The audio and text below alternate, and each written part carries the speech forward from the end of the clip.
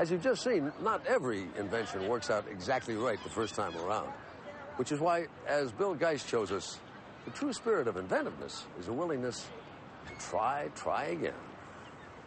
By now, we were supposed to be living in a techno-paradise of jetpacks, space colonies, and robots that waited on us hand and foot. So, what happened?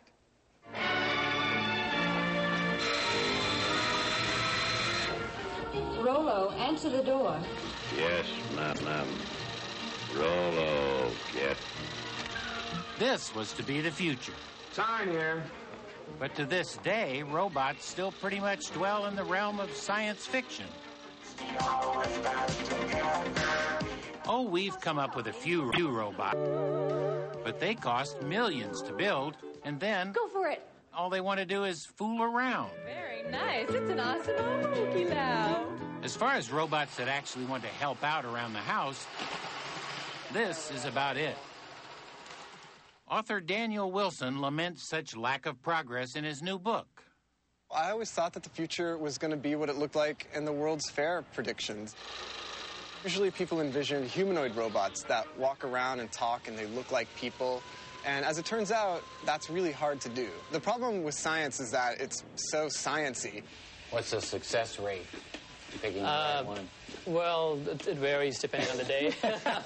At the University of Washington in Seattle, Professor Rajesh Rao and his team are doing science-y stuff with a robot named Morpheus. Mo to his friends. It's not going to win any sprints. No, it's more of a stroll. Mo does walk kind of funny.